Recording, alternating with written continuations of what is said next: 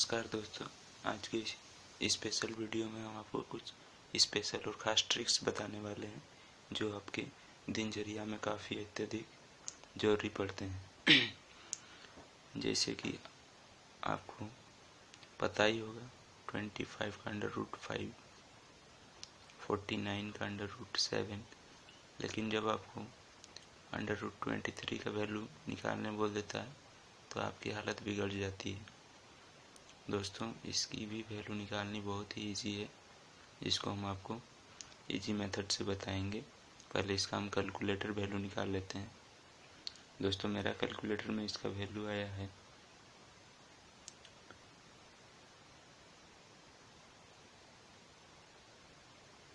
4.7958, जिसको हम लोग लिख सकते हैं 4.8। अब सपोज हम लोग को √23 का वैल्यू निकालना है तो इसके सबसे नज़दीक वाले उस डिजिट को लेंगे जिसका हम √ जानते हैं। जैसे कि √25, इसका हम लोग जानते हैं 5।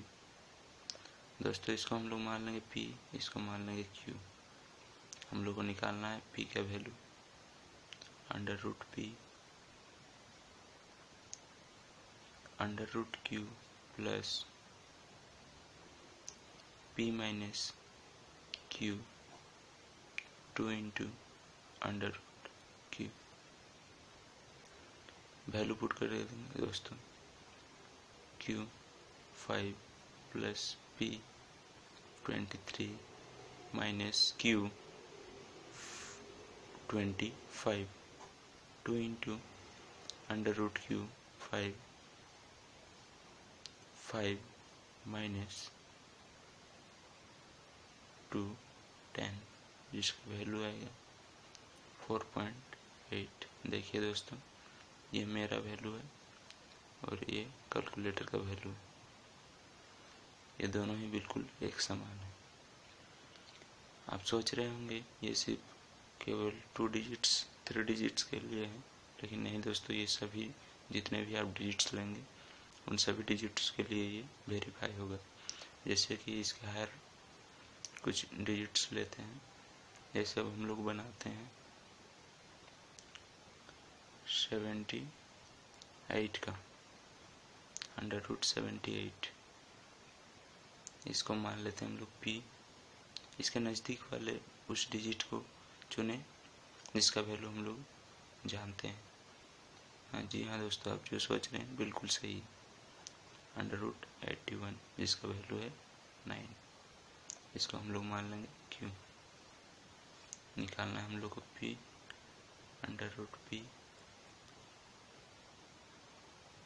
√q plus p minus q 2 into √q 9 plus 78 minus 81 2 into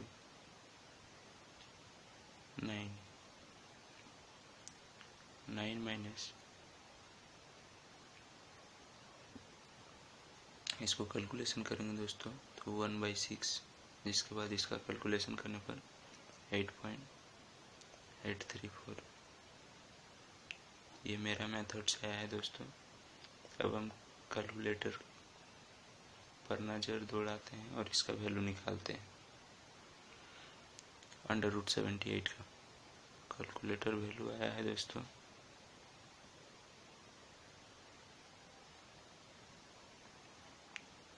8.801। देखिए दोस्तों, ये नज़दीक है, इसके काफ़ी नज़दीक है। 8.8 इन 2 डिजिट्स को देखें और 8.8 इन 2 डिजिट्स को देखें तो ये मिल चुके हैं। इसी प्रकार हम देखेंगे √ अब बड़े डिजिट्स वाले पे आते हैं दोस्तों। √462839141। आप इसे देख के परेशान हो गए होंगे। परेशान होने की कोई बात नहीं दोस्तों, ये हकीकत में उतनी ही डिजिट्स है जितनी आपको नज़र आ रही है। अब इसका वैल्यू आपको निकालने बोल दिया, तो पहले इसका हम लोग कैलकुलेटर में कैलकुलेट कर लेते हैं। कैलकुलेटर वैल्यू इसका आता है, कैलकुलेटर वैल्यू 6803.2। अब दोस्तों ये मेरा मेथड से इसका वैल्यू अब कितना आता है देखते हैं।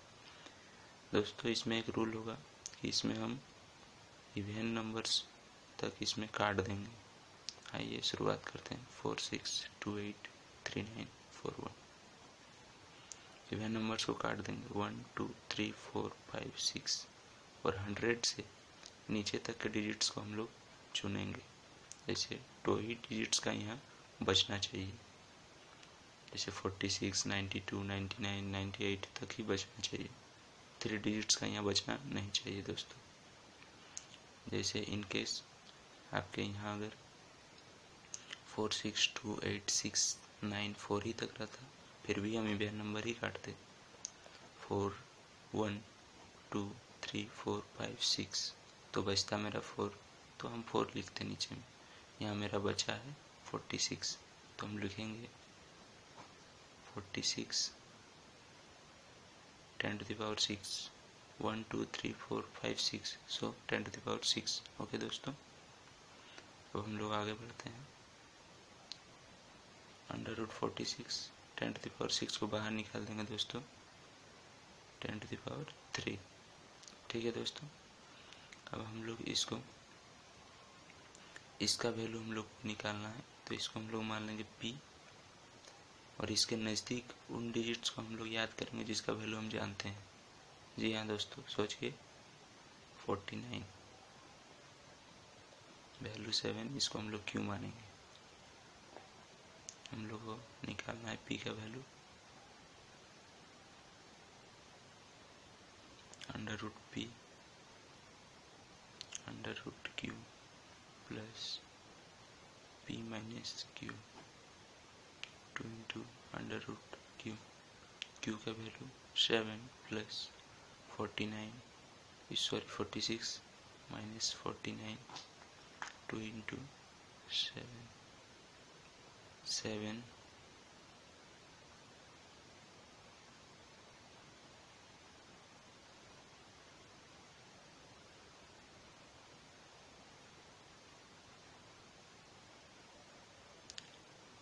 माइनस कैलकुलेटर कर लेते हैं दोस्तों।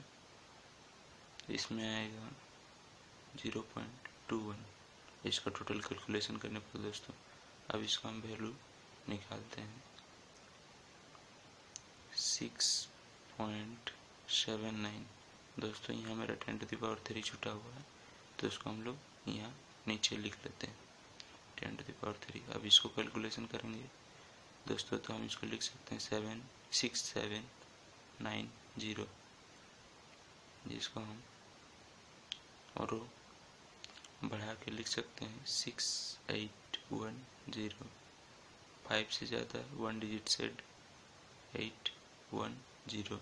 ओके दोस्तों, ये मेरा मेथड से आया है दोस्तों, और ये कैलकुलेटर रहा 6803.2 6810, जो काफ़ी नज़दीक वैल्यू है उससे दोस्तों। तो देखें आप किस तरह इजीली से आप किसी भी बड़े से बड़े डिजिट्स का अंडर रूट कुछ सेकंड में निकाल सकते हैं।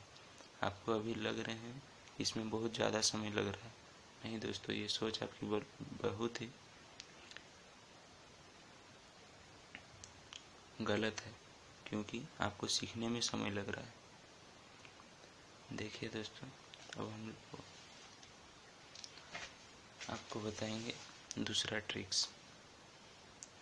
Special tricks. जैसे हम लोग को निकालना है 104 का स्क्वायर।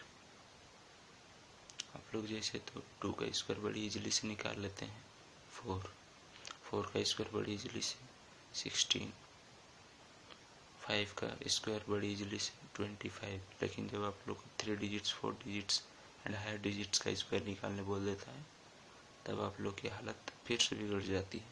लेकिन दोस्तों, इस मेथड से आप लोग की हालत बिगड़ेगी नहीं, बल्कि सुधर जाएगी। देखिए 104 का हम लोग को स्क्वायर का वैल्यू निकालना है तो इसको पहले 100 से सब्ट्रैक्ट कर देंगे 4, देन एडिशन करेंगे 108। अब इसका स्क्वायर करेंगे दोस्तों, 4 का स्क्वायर 16, 3 डिजिट्स यहाँ पर आएगा दोस्तों। तो 14 में 3 डिजिट्स है ही नहीं, सॉरी 16 में, तो हम लोग यहाँ 3 डिजिट्स की जगह ब्लैंक लिख देंगे या 0 पुट कर देते हैं। 61810 ये आंसर है दोस्तों 104 का स्क्वायर का। अब हम लोग नेक्स्ट पे जाते हैं। जैसे दोस्तों 112, ठीक है दोस्तों, इसका स्क्वायर पहले 100 से सब्ट्रैक्ट, आंसर 12, एडिशन 1 2 4, ठीक है दोस्तों, देन स्क्वायर ऑफ 12 1 4 4। जैसे आप लोग हम बताए थे 3 डिजिट्स को यहाँ लेना है दोस्तों, यहाँ जिसकी जगह पर हम लोग 0 लिए थे वहाँ 3 डिजिट्स को हम लोग डाल दिए। अब इसको एडिशन करते हैं 4 4 5 2 1, आंसर दोस्तों। अब हम लोग आगे बढ़ते हैं। तो आप लोग देख रहे हैं कि इस अंदाज में इजीली से निकाल सकते हैं आप लोग किसी भी 3 डिजिट्स 4 डिजिट्स का स्क्वायर का वैल्यू दोस्तों। अब निकालते हैं हम लोग 125 स्क्वायर का, पहले 100 से subtract 25, then addition 150, then square of 25 625, then addition 5 2 6 5 1।